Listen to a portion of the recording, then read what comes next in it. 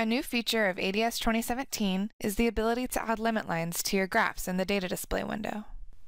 You can find the limit lines under the Insert tab. There are 4 types to choose from. Inside tells ADS you want your limit to be inside this area, or you can have it go outside. You can also set your limit to be greater than or less than a certain value. Once your limit line is in place, you can grab it, move it, and change the length. ADS will also track your coordinates for better accuracy. The limit line can even go off of your graph, and your graph will adjust. And if you move your graph, the limit line will follow. You can edit your data points directly by double-clicking and typing them in. This allows for a more precise representation of your data.